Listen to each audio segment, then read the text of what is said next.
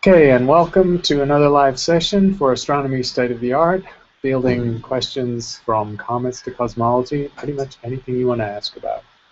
So one of the things that I wanted to mention from the background was that this live broadcast is going to be a little bit more delayed than normal, so we may not have the same kind of direct responses to questions that people post on the board. So just maybe remind the students of that once or twice during the broadcast that there is a bit of a delay, and so that's why it will end up being what it is. Right. So apparently Google has a lot of latency built into their video system. More than the 6-second delay, you know, worrying about people having potty mouth. This is something even more profound, apparently. So the first question is online from an email by Rick. And Rick asks, how has the course been received? He is in the UK, and has there been much interest from foreign countries? Yes, I mean, I get quite a lot of feedback. You know, the numbers in principle in this course are massive. We're up at close to 6,300. And pretty typical of MOOCs in general. You know, some substantial fraction of those are people who maybe just dipped into it for a little while, it wasn't to their liking, or they're just sampling the material, or they're not heavily engaged. That's pretty standard for a MOOC. You know, it's free, you're not getting credit or university credit afterwards, so it's perhaps lower stakes, perhaps, than a normal course. So modulo that, I think the interest is pretty high. We have a lot of people, Carmen works with us on this project, she can give numbers, but we've got a lot of activity in the social media side, so on the Facebook page, and the Twitter is getting quite a lot of attention, and the Q&A, question and answers on the Udemy site, it's a pretty steady stream, so I'd say interest level is good. It's always a little tricky to have one of these disembodied courses. I am a classroom teacher and have been for 30 years, and so my preferred situation is a classroom, the direct one-on-one or one-on a number of people, face-to-face contact. So this is a little hard for me, as well as maybe for some of the people out there who might want a closer connection with the instructor. But given all that, I think it's good. And to answer your question about international, Udemy doesn't, you know, ask for country of origin. I've sort of sampled the statistics of 300 or 400 participants, and best I can estimate about 40% are from overseas, you know, dozens of countries, literally. And just a quick reminder that if you have any questions, please post them in the sidebar. So we'll try and keep reminding you of that throughout the session, so feel free to ask questions. All right, our next question is from someone who is interested in cosmology classification. Basic idea is to classify, talk about, actually I'm not sure, talk about galaxy classification and how that works and why you classify galaxies. It's an interesting and long history of the subject of galaxy classification because, of course, it was started by Hubble back when we first learned that galaxies were distant systems of stars, so 1929, basically. So galaxy classification is almost 100 years old. Hubble noticed the very dramatic distinction in galaxy morphologies, especially between spirals, which tend to have blue stars, spiral arms, thin disks, and then also an older, redder population in the center, which we call the bulge, and then a much more diffuse, almost spherical population called the halo. And galaxies that didn't seem to have the young stars or the disks or the gas and dust, and they were sort of ellipsoidal in shape, and those were the ellipticals. So that binary distinction was in place very early on when we only had photographic plates and were looking at hundreds of galaxies instead of hundreds of millions the way we do now. There's always been a third category, which is sort of a catch-all, really. Irregular is the category of galaxies that don't have any classical shape, like a spiral pattern or elliptical, almost symmetric. They're raggedy, and they tend to be smaller. They're dwarf galaxies, and some have gas, and some have no gas. The Magellanic Clouds, the two neighbor galaxies to the Milky Way, are the nearest examples, which in the southern sky you can see easily with the naked eye. So there have always been these three basic categories of galaxies. Hubble attempted to relate them with a tuning fork classification scheme, and he actually believed that galaxies evolved from one to another. And that turned out not to be strictly true. So people classified galaxies initially in the time of Hubble and his work as a way of understanding them physically, and they hoped to be able to interrelate these very different morphologies. Now we know that galaxies of different types probably form in different circumstances, because spiral galaxies tend to form in lower density regions of the universe. They form from initial gas clouds that have a fair amount of rotation, which is why you end up with a disk. And elliptical galaxies tend to form in higher density regions of the universe, and they form with very low angular momentum, almost absent angular momentum, in which case they collapse almost spherically, and you end up with a nearly spherical system. So we think largely that the difference between these major types of galaxies is due to initial conditions. So the view shifted from Hubble's one galaxy turns into another over time to the more modern view, well, it's a function of initial conditions in different cosmic environments and physical situations at the starting point. Now that line has got blurred in the last couple of decades because really computer simulations have told us, and I think one of these type of simulations is represented in the course. Computer simulations have shown us that when in moderately high density regions of the universe where spiral galaxies can interact and merge sequentially over time, you can actually get an elliptical galaxy from the collision and merger of two or more spiral galaxies. So we don't get to see that happening in real time. It takes tens or hundreds of millions of years for that to occur. But we can simulate it with computers, and we can see in frozen form out there in the universe different stages of the spiral galaxy approach, merger, and coalescence process. And indeed, it seems likely that ellipticals could form from the merger of two or more spiral galaxies, plus lots of smaller pieces because there are many more dwarf galaxies than normal-sized galaxies. So galaxies do evolve and change over time, and in that particular example, they can change from one type to another. So we've learned a lot about galaxies. The last thing we've been learning with things like the Hubble Space Telescope and facilities that take us back in cosmic time is that our theory of how galaxies form, or how structure grows in the universe, is that the big things grow from smaller pieces. And we see very good signs of that in the universe, because if we look back in cosmic time, we see that there's an era before which you do not see classically fully formed galaxies like the Milky Way or M87, the classic giant elliptical galaxy. Far more, there are a few galaxies like that, but far more of the galaxies in the early universe, first billion years or so, are small pieces. They're dwarfs. They're rapidly star forming. They're blue. They're ragged looking, not symmetric. And so galaxies do evolve over time by this process of mergers, hierarchical structure formation, as it's called. And by taking a telescope, big ground-based telescope, or the Hubble Space Telescope, we can look back in cosmic time and watch the evolution of the galaxy population. And it's really morphology, or the shape and structure, that's telling us what's going on. So it's a very rich subject, and I would say I'm working in a loosely related field. I would say there are hundreds of research astronomers working on galaxy morphology now. Okay, just a quick reminder to everybody that's joined us or that's with us right now that we're on quite a bit of a delay. There seems to be about a 30-second delay with the Google Hangout between what you're seeing and what's going on here in Tucson. So make sure you submit those questions through the Google Hangout. So the next question is from Julian, and it says, distant galaxies, we've had the furthest confirmed galaxy last week, I think redshift of 7 or something. How are these resolved and measured?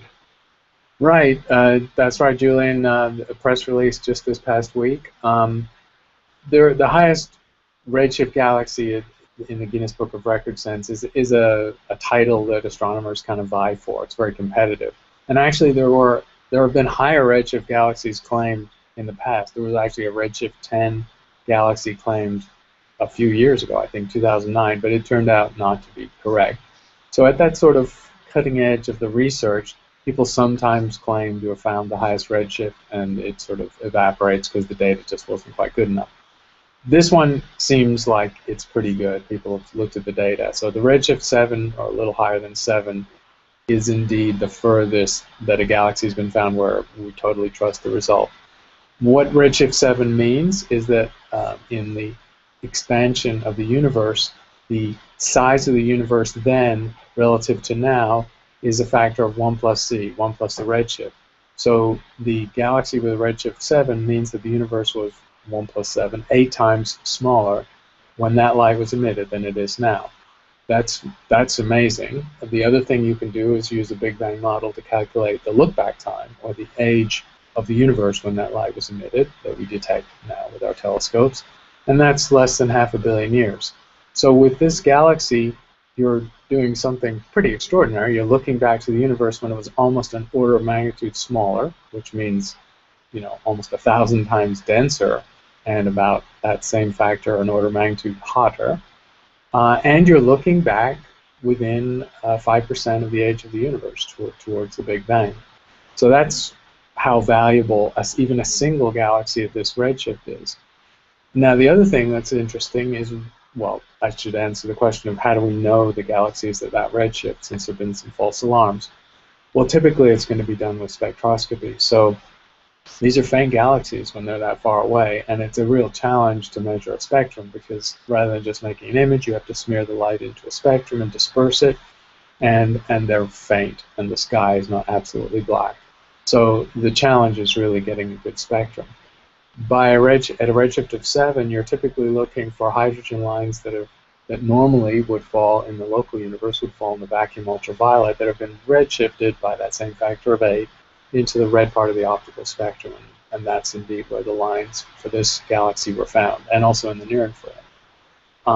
And because more than one spectral line was seen, it's a pretty secure redshift. Occasionally in the past, people have made redshift claims based on one spectral line, where they just saw it was a very strong line, so they assumed it had to be, say, the Lyman alpha line, the strongest hydrogen line.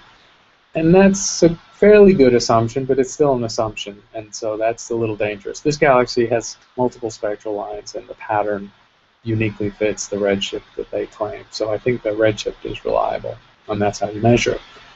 Now, the other thing you want to look at when you find even a single galaxy at this redshift is, what is the state of this galaxy? And I think the interesting thing about this galaxy, and the handful of others at similar redshifts, is that they're quite massive galaxies. In fact, if they weren't massive and forming a lot of stars, you'd never detect them at that incredible distance.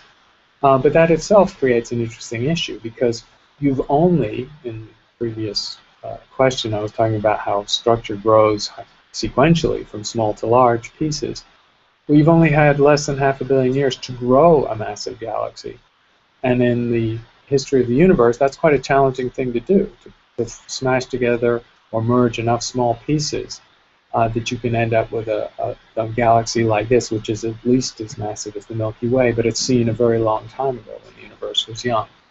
So we have to be careful about drawing too many conclusions from a single galaxy or a handful that are known at this kind of redshift.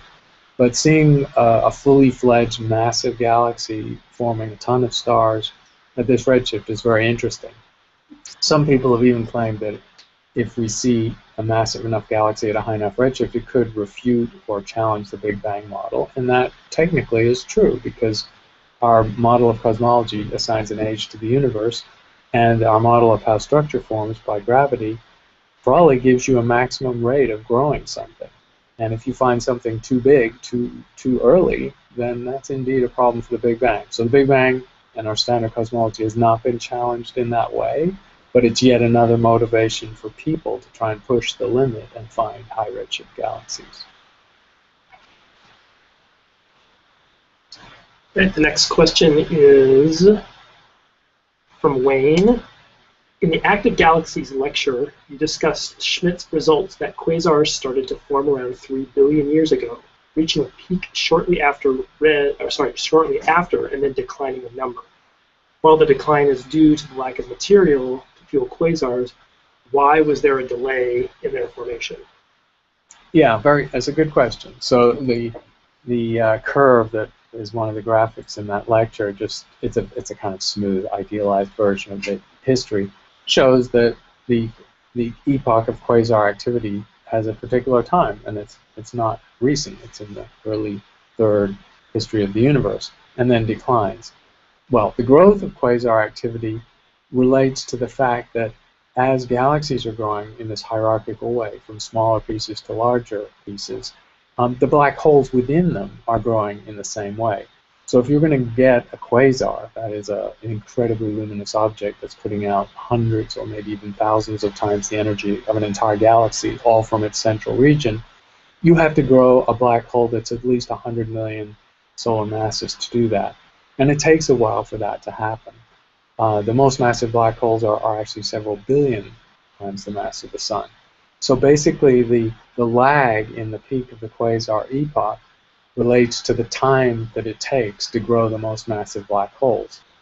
Now, that doesn't take too long, and when that has happened, when those massive black holes have been grown, there's still plenty of gas left to fuel those quasars. And so all the ingredients are there for an incredibly lively period of the universe.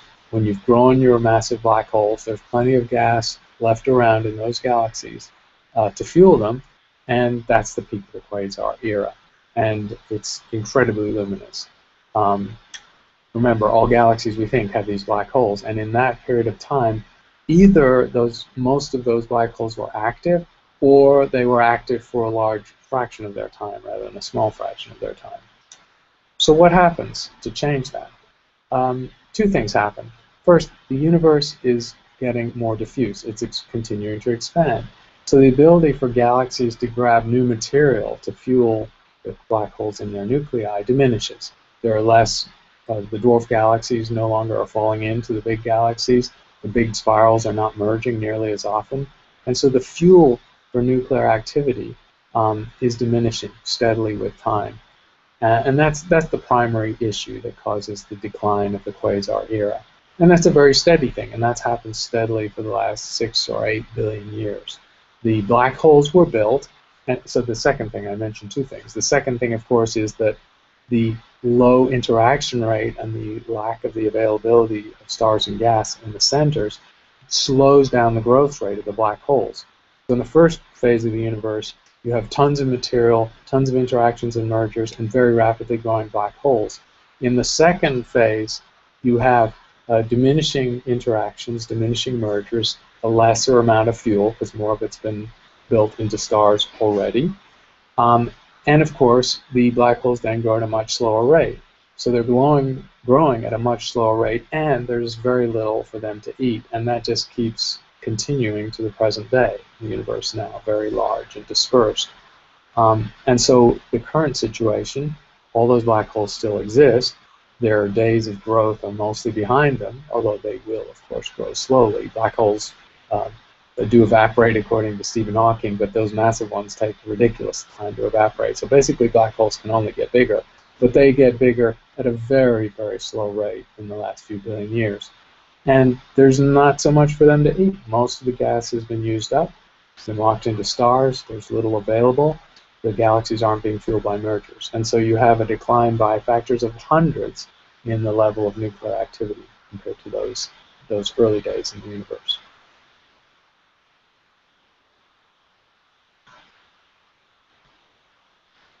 All right, the next question is kind of a big one.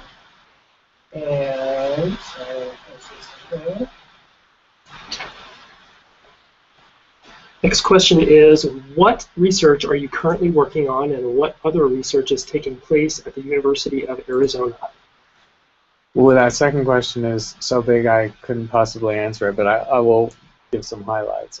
In my own case, because of courses like this and the fact that I run the academic program for our fairly large department, I don't get to spend all my time on research. I'm down to about a day and a bit a week for research. And also I do research on things like science literacy and um, pedagogy and education things too, so I've sort of spread my bets a little bit.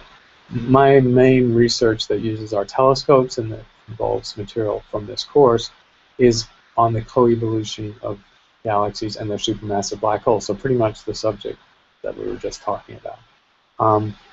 I am part of a survey called the Cosmos Survey, which was based on a survey that the Hubble Space Telescope did a couple of years ago, where the Hubble sort of mosaicked with 800 different postage stamp pointings a 2 square degree region of sky. It doesn't sound like much, but for Hubble, that's the biggest single area it ever surveyed to this depth. And that's the raw material for a wonderful survey that looks at both galaxies and their supermassive black holes, because the project involves the coevolution, the way they grow together. Do the galaxies grow quicker than their embedded black holes or slower? What is it that fuels the black holes and triggers them? Why is it that they're only active some fraction of the time? Is the primary triggering mechanism from fuel close to the nucleus, very close, where it can really go into an accretion zone? Or is the primary trigger interactions in larger scale astrophysics on the scale of galaxy-galaxy pairs and clusters? So a whole set of questions there. And the other thing is, what is the nature of what's going on near the beast? We use multi-wavelength data of this cosmos region of the sky, which is to say we've got everything from radio maps all the way out to X-ray, hard X-ray observations, to try and get the full energy output of these black holes, because they pump out energy across the electromagnetic spectrum.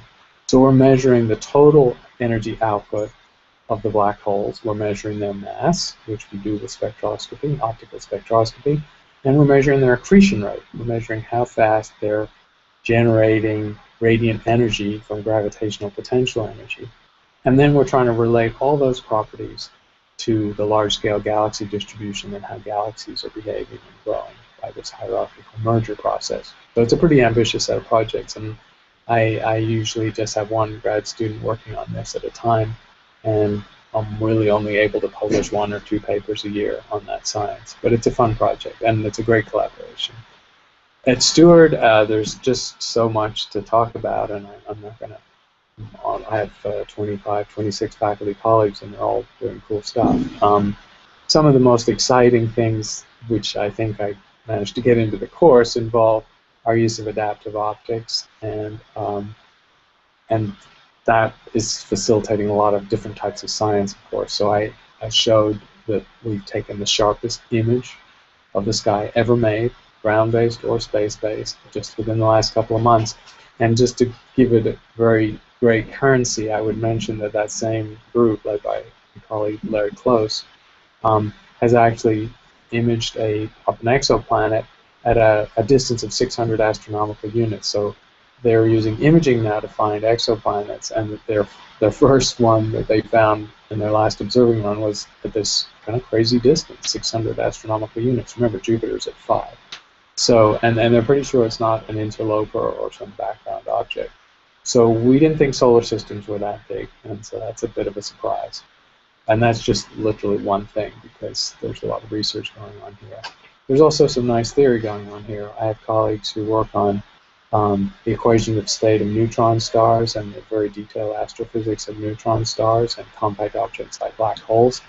I have other colleagues who work on astrophysical simulations of large-scale structure, the kind of thing I've been talking about from an observational standpoint, where they work on simulating it. And some of those simulation animations, beautiful animations that they produce, are in the course too. So really too big a question to answer. Stewart is an amazing place for doing research. We have so many telescopes, we have so many faculty, we have 30 postdocs, 40 grad students, 100 astronomy majors, and almost all of them are doing research. So that's a lot of research going on here. Right, the next question is from Aurora. And she asks, what caused Neptune and Uranus to switch places in our solar system? And what else can knock a planet off its path? Yeah, good question. The true answer is we don't exactly know, because this is planetary archaeology. This is something that we think happened 3.8 to 3.9 billion years ago, so within the first 10% of the age of the solar system. And the evidence for it is certainly indirect, because that's the only evidence we have now. So much time has passed. But and it's facilitated really by simulations and models, computer simulations, where you generate the current solar system and you essentially can wind the clock back with very accurate calculations of the orbits, which show whether they're stable or unstable. If you look at the solar system now, is what dynamicists would call quasi-stable. It's mostly stable, but it's not long-term stable in the sense of tens of billions of years. So the solar system is stable on the timescale of tens of millions or even hundreds of millions of years. If you just run the orbits of the planets forward that length of time, really nothing's going to change. But if you run it forward billions of years or tens of billions of years, things could change. Similarly, if you run it back in time, you do predict that there are situations where soon after the planets formed, or relatively soon after the planets formed, they could have rearranged positions. And the key thing that causes planets to shuffle their positions are orbital resonances. And we see the effect of orbital resonances playing out in the moons of the solar system in particular, but it can also happen with planets. So resonance is simple to describe. It's just a situation where the ratio of the orbital periods of two consecutive planets, say, or it could be two consecutive moons around the planet, is the ratio of whole numbers. So the ratio of the periods could be 2 to 1, or 3 to 1, or 4 to 1, or 3 to 2, or 5 to 3, any ratio of integers. What that means is that if the orbital periods are ratios of integers, that means that every certain number of orbits, lowest common denominator between the two numbers basically, they will align, and what that means is that in the orbital dynamics you get an extra little gravitational nudge, an extra push because of the alignment of the two orbits. And because that happens sequentially, every certain number of orbits, over a long period of time, that adds up to a lot of little nudges or pushes. And so this orbital resonance phenomena can lead planets to be kicked out of their seemingly stable positions. And that's what we think happened. We think that in the early phase of a solar system where there was just natural and steady migration happening, Uranus and Neptune hit one of these resonances. I think it was a 3 to 2 resonance, actually. And that put them into an unstable situation where the outcome in this case was that they swapped positions. Now you could have other outcomes. Once you go into an unstable situation due to resonance, all sorts of things could happen. A planet could get ejected from a solar system, and we've made models or simulations that show that that can happen. So that could have been one of the outcomes in our solar system, but in this we don't think it was.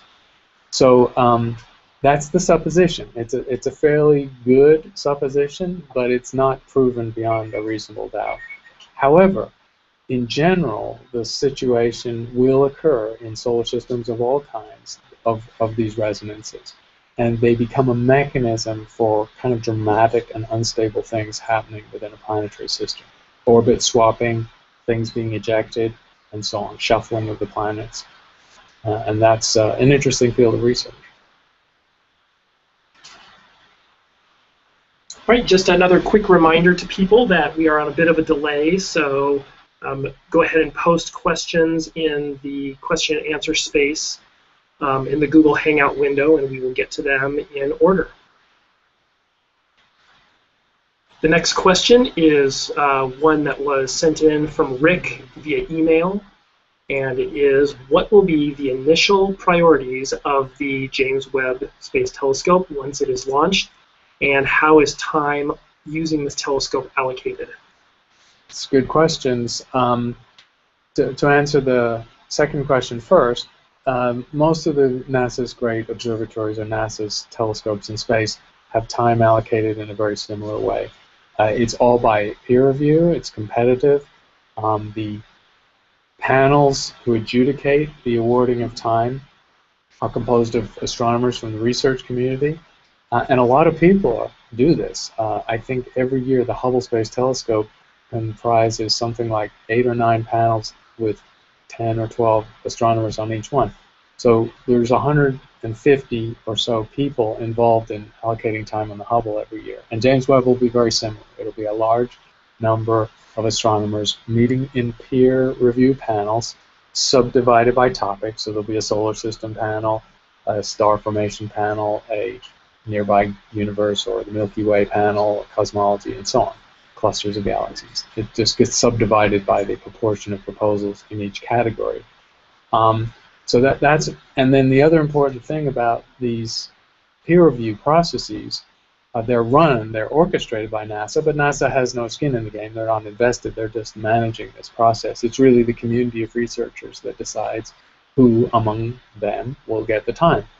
These proposal processes are supposed to be blind. You know, you're not allowed to serve in a panel if you're conflicted, which means you're not going to be on a panel where one of your proposals or a proposal of your graduate student or the person you studied with is being judged. You can't even be a judge of a proposal that has a collaborator on it that's on your panel. So NASA is incredibly strict about conflict of interest because they don't want any bias in the process.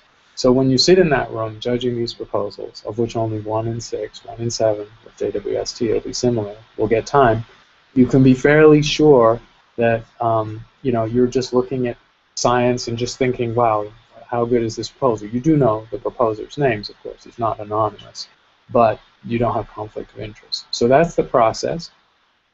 And that process doesn't judge for or against any particular type of science. It's driven by proposal pressure. In other words, if the community as a whole just decides that exoplanets are hot and they put in, and 40% of proposals to James Webb in its first year are for exoplanets, and they're all assuming they're all as good as a typical cosmology proposal or a typical star formation proposal, then 40% of the time on the James Webb will be on exoplanets. So the science done by these facilities is keyed entirely to the proposal pressure, subject to peer review, and that's how the time is awarded. It's kind of nice, which means that it can change from year to year. And for Hubble, the balance of subjects that Hubble studied has not changed dramatically, but it has changed. And when a new field emerges, like exoplanets, of course, it comes along and starts to get a significant amount of time. So, to answer the first question, we know going in that characterizing exoplanets is going to be a very major piece of what JWST does. That science did not even exist when JWST was designed or planned. And so the initial science cases made for the telescope didn't even mention exoplanets because we didn't know they existed. But exoplanets do exist, and JWST turns out to have some interesting capabilities for their study. And so we can anticipate that maybe, I'm going to guess, a third of the time on JWST will be going for that kind of science. I would guess another third of the time is going to go on another thing that was known as one of its high priorities, which is the detection of first light, the very first galaxies or stellar systems in the universe. Going back within that 5% of the age of the Big Bang, that we talked about the redshift 7 galaxy, well, JWST is designed to push that boundary to the limit, to the highest redshift possible, which may be redshift 10, 12, 15, we don't actually know. And that's a hot field anyway, and it was known to be a hot field when JWST was designed. So I'm going to guess another third of the time will go for that type of science. And I would say all the other fields of astrophysics will be, vying for the other third of JWST's time.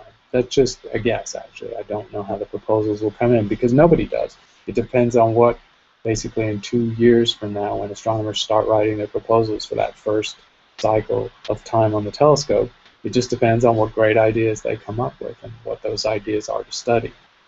The only exception to this peer review driven by proposal pressure and just ideas from the community is that when you make the enormous investment of time, energy, and money to build an instrument for one of these telescopes, Hubble, Spitzer, Chandra, or JWST, any of these big NASA telescopes in space, you get a certain amount of what's called GTO time, so guaranteed time observations, because of the fact that you built an instrument. So that investment of time essentially guarantees you some observing time. And so those instrument teams get to sort of peel off the top a small fraction of the total telescope time. It's usually only 10% of the total resource, but that's a lot, for their own science. And they get to decide what they do with that science. The scientists who built those instruments get to do what they want with their GTO time. So that's the only exception to pure peer review, but it's a legitimate reward for people who have made their instrument, of course, available for the rest of the 90% of the time that they're not using it. It's available to every astronomer who have nothing to do with making that instrument. So it's a good situation. It benefits everyone. Okay, our next question is from Julian. There are radio loud and radio quiet quasars. What process makes them loud or quiet in the radio? Good question, Julian. And a mystery originally, I mean a long-standing mystery, because the first quasars discovered were radio sources. It was the compact radio mission that keyed optical astronomers to point their telescopes. Martin Schmidt already mentioned in this session. Point a big optical telescope there and see that there was an object with amazing redshift that must be a very luminous distant galaxy with a massively bright thing in the center. So the radio mission keyed that discovery of quasars initially. And it was known right from the beginning, right from the mid to early 1960s, that the radio emission must be synchrotron emission, which is essentially very high energy emission from electrons spiraling in a magnetic field. So the radio observations right back from the start implicated very strong magnetic fields and relativistic, very close to the speed of light motion of electrons, and therefore also probably a plasma, because it must be high temperature. So that ingredient was understood to be there right back to the 60s. Now then what happened through the 60s was that people discovered how to find quasars without reference to their radio emission, and they suddenly found, over a period of only a few years, that there were 10 times more quasars that had no feeble or absent radio emission than had strong radio emission. So the thing sort of flipped, and by the 1970s, astronomers were aware that radio emission was a slightly rare situation in quasars. Most of them did not emit radio waves. So it sort of depends on how you want to approach the question. Do you want to say, why is there radio emission at all, or why is the radio emission so rare? Well, let's flash forward to more recent information. We've been studying quasars for decades, and we've got exquisite radio interferometers to do it and powerful optical telescopes. So the overall demographics have not changed. 90% of quasars, quasi-stellar objects, are radio quiet, and the radio loud fraction is a small fraction. It now seems that most likely the fraction that are radio loud form in the most massive stellar systems, which tend to be elliptical galaxies. And people have now just given a phrase to this, radio mode accretion, which is the mechanism whereby as the accretion occurs in the center of that galaxy, it's in a phenomenally deep gravitational potential, because elliptical galaxies have extremely high densities in their centers. They tend to grow the most massive black holes because they're the most massive galaxies, so we're talking hundreds of millions or billions of solar masses for the black hole. And also because they're elliptical galaxies, they don't have a lot of gas and dust in the center, so their accretion geometry and astrophysics is somewhat different from in a spiral galaxy like ours. And if you do simulations of this, or just even the theory on the back of an envelope, you can show that these rapidly spinning black holes without much gas or dust around them will send out extremely energetic beams of plasma, radio jets. And it's the radio jets, really, that we're seeing with our radio telescopes. But if you have either a less massive black hole, or a black hole is not spinning as much, which might be the case in certain types of spiral galaxies, or a black hole which is much more shrouded in gas and dust, then that sort of radio mode of forming jets is either quenched or never happens in the first place. And so those objects do not emit strong radio emission. And that, very roughly, because the astrophysics, of course, is kind of messy in detail, is why there are two types of quasar, and why some of them just don't have a lot of radio emission.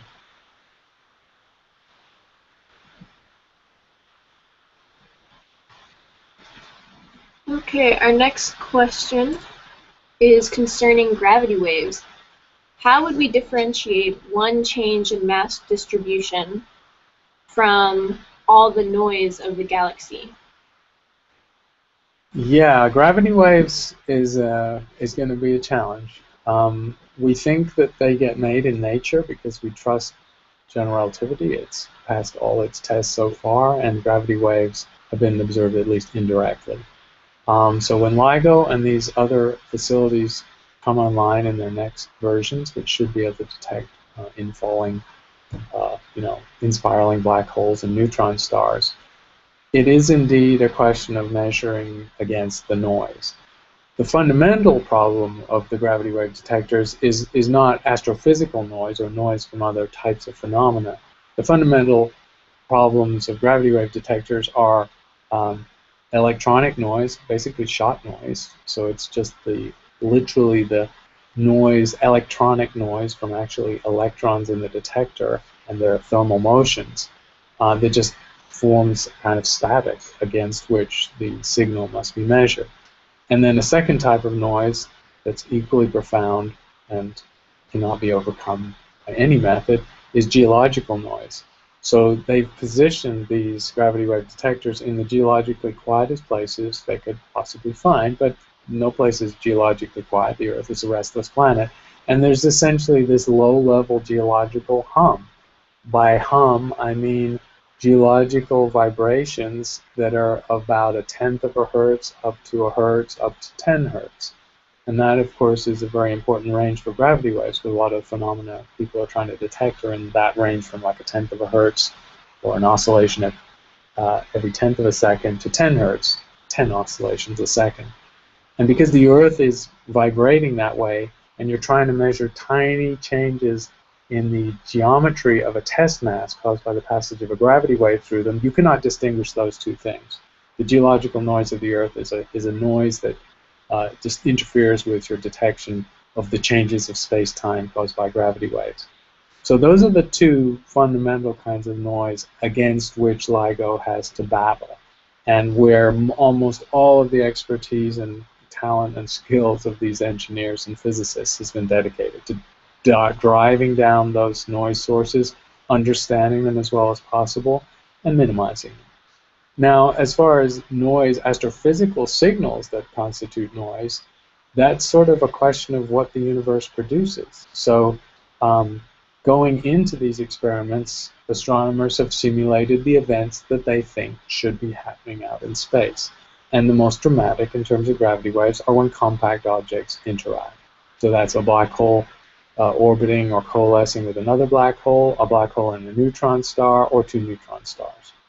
Other events that are going to give strong gravity wave signals are supernovae, where when the core collapse, and then the subsequent explosion are not completely symmetric, which is likely to be the case that they're not completely symmetric, or even more rare events like hypernovae, or the things that give rise to gamma ray bursts.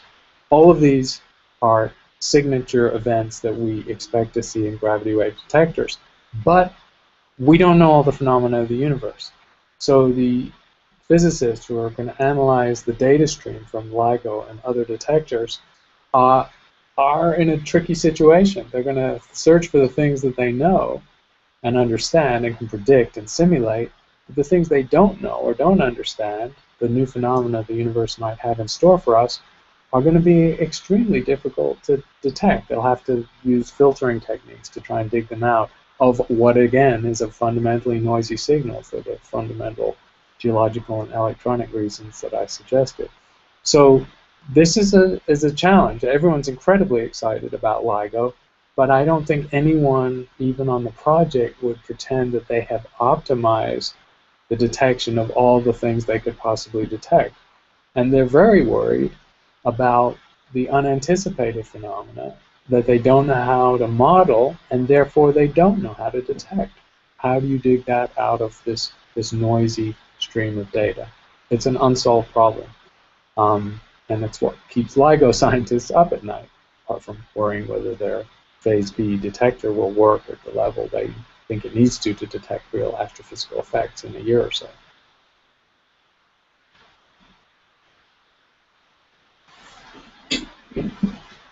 Our next question is from Alice Amanda.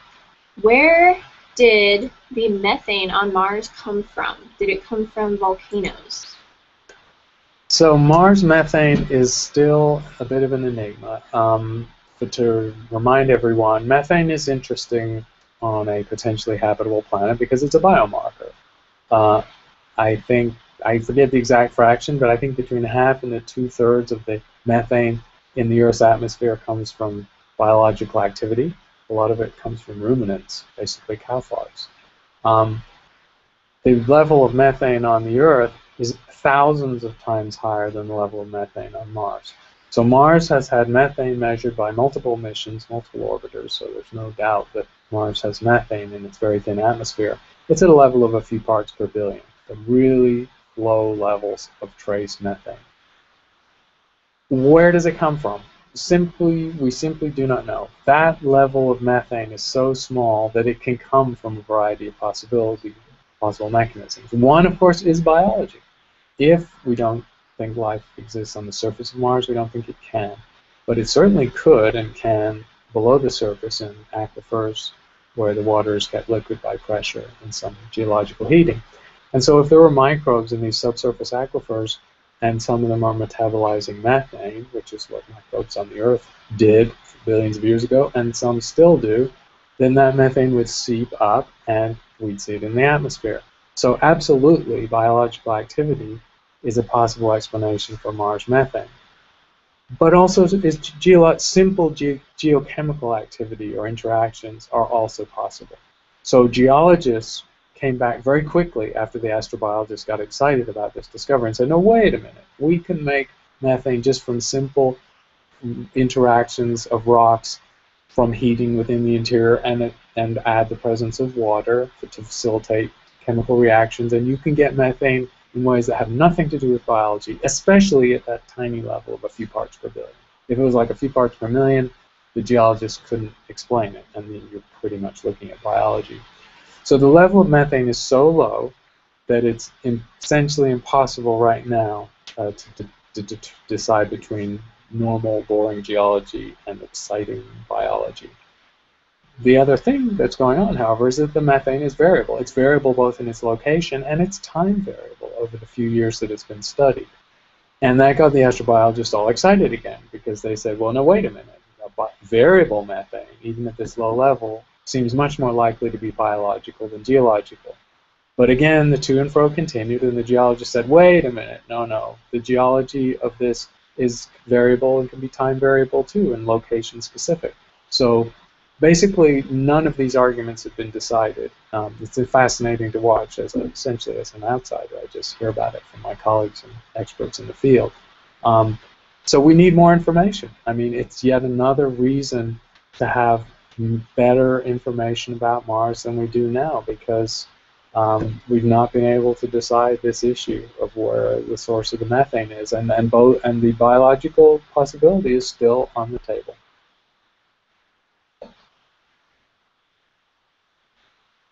How many more questions do we have time for? It's 10:30. I probably should wrap up in a few minutes. Okay, so maybe one more. And just and I'll even tag on to that because I was doing we're on Google Hangout. I was doing a Hangout yesterday, hosted by Scientific American Joanne Manister, and that was really triggered by the fact that I wrote a book on space missions recently, Dreams of Other Worlds, and then also by the MAVEN mission, which is heading off to Mars. Now, MAVEN's not actually going to address methane directly. Methane is one of the things it's actually going to measure. But the MAVEN mission is due to launch in about 3 weeks. And so we were talking in this live session about space missions and planetary science and what's exciting. And so I'll just mention MAVEN because it's upcoming. And it's a very important mission because it's an orbiter. It's not one of the landers or rovers. It's going to have a very looping elliptical orbit which swoops down to within about 100 kilometers of the surface, which is still pretty high, but enough to sniff the atmosphere. So MAVEN is designed really to actually answer a more fundamental question than methane on Mars. It's designed to answer the question of where did Mars' atmosphere go? Because if we think Mars was habitable 3 billion years ago, and it had a and it was warm and wet enough to have liquid water on the surface, it must have had a greenhouse effect and a much thicker atmosphere. And it's a really big question for planetary scientists as to where that atmosphere went and how did it evaporate or drift off into space, and why was not any of it replenished. And so MAVEN is a nice little orbiter that'll go off in a few weeks. The launch of MAVEN was under threat while the government was shut down, but luckily they came back to work at NASA in time to launch it, and it's going to answer where our Mars atmosphere went, and along the way it's sensitive to measuring methane too. So maybe one more question. Okay, here's a question from Wayne. On a less serious note, he says, what do you think of the TV show Big Bang Theory? Okay. Well, that's a good one to finish with, actually. I've watched, I'm not a total fan, as in watch it all the time. I've seen every episode. But I've seen Big Bang Theory, and it's fun. It's a lot of fun. And it's well done, it's well acted, it's clever. And the creators and the writers clearly, talk to scientists. There's some of my esteemed colleagues or consultants on the show, and of course, as you know, if you watch it, famous scientists occasionally get to do voiceovers or guest appearances. Stephen Hawking, a famous example, but there's other cosmologists that have been in it too. So what do I think of it? I mean, mostly I think it's great. It's fun. I enjoy it. I'm fine with it. I guess I hold back from completely enthusiastic slam dunk endorsement just because it does play the stereotypes in a particular way that I don't entirely agree with. I mean, it's a humorous and affectionate way of playing the stereotypes of science or the stereotypes of women in science. And I can just laugh at it and enjoy it. But there's a part of me that thinks, well, this is not entirely the right message, that, the nerdiness or the way the women in the show appear or so on. It's kind of hitting a stereotype that I don't think is completely productive or legitimate or valid. But that's just being too harsh. It's entertaining. You sort of need to just lighten up and enjoy it as a show. So I do enjoy it. And I think that's all we've got time for today. So we will continue to do this. I'm actually, we're going to take a slightly longer break between live sessions than usual because I'm off tomorrow to India to teach my monks, as I like to call them, my Tibetan Buddhist monks that I teach cosmology to every year. I'm off to northern India to teach them in a workshop for a few weeks, and I will be pretty isolated and off the grid for a few weeks, but we'll be back around Thanksgiving to do this again. So thank you all for participating, and hope you keep enjoying the course and keep giving us feedback. That's how we'll make it better. Thank you.